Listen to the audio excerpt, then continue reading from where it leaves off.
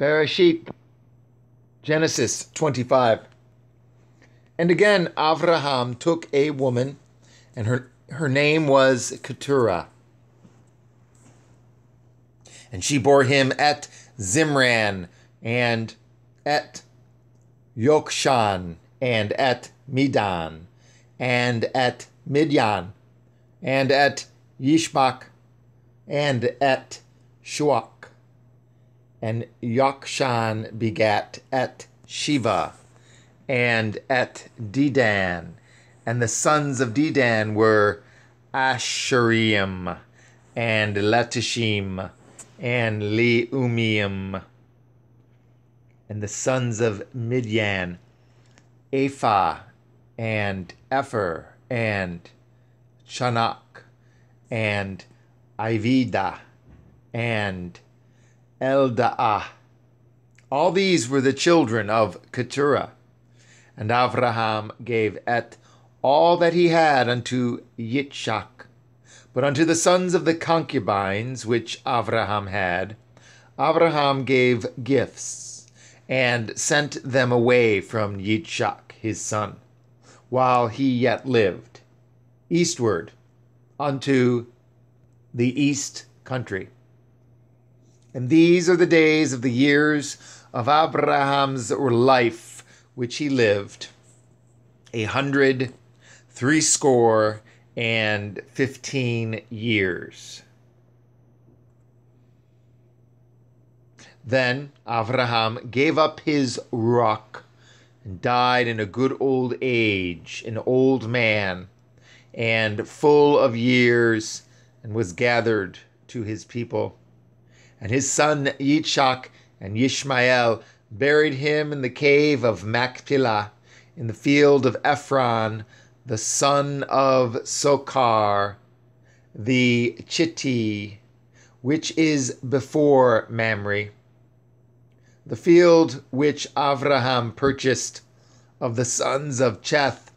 There was Avraham buried, and Sarah his woman.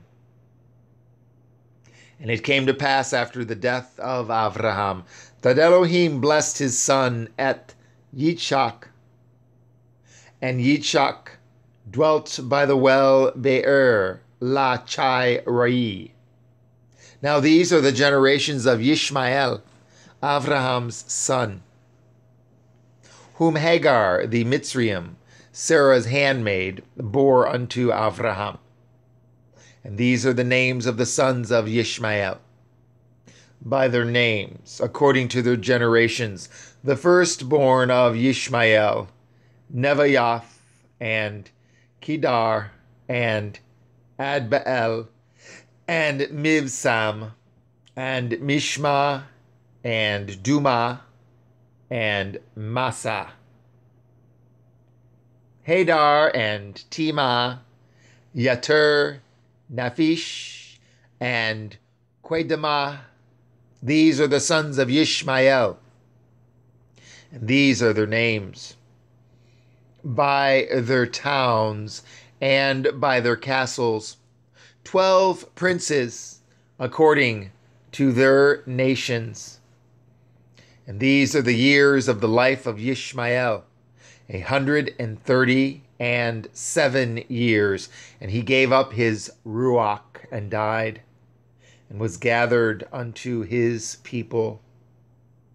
And they dwelt from Chavayalah unto Shur, that is before Mitzrayim, as you go toward Ashurah. And he died in the presence of all his brethren. And these are the generations of Yitzchak, Avraham's son. Avraham begat Et Yitzchak. And Yitzchak was 40 years old when he took Et Rivkah to be his woman, the daughter of Bethuel, the Arami of Padan Aram, the sister to Lavan, the Arami. And Yitzchak entreated Yahuwah for his woman, because she was barren. And Yahuwah was entreated of him, and Rivkah, his woman, conceived. The child struggled together within her, and she said, If it be so, why am I thus? And she went to inquire of Yahuwah. And Yahuwah said unto her, 2 nations are in your womb, and 2 manner of people shall be separated from your bowels. And the one people shall be stronger than the other people, and the elder shall serve the younger. And when her days to be delivered were fulfilled, behold, there were twins in her womb. And the first came out red, all over like a hairy garment, and they called his name Esau. And after that came his brother out, and his hand took hold on Esau's heel, and his name was called Yaakov. And Yitzchak was 80 years old when she bore them. And the boys grew, and Esau was a cunning hunter, a man of the field, and Yaakov was an upright man, dwelling in tents. And Yitzchak loved Esau, because he did eat of his venison, but Rivkah loved Yaakov. And Yaakov sod pottage, and Esau came from the field, and he was faint. And Esau said to Yaakov, Feed me, I pray you, with that same red pottage, for I am faint. Therefore was his name called Edom. And Yaakov said, Sell me this day your birthright.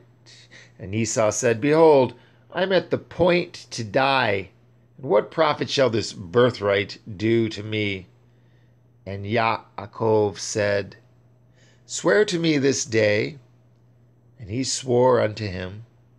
And he sold his birthright unto Yaakov.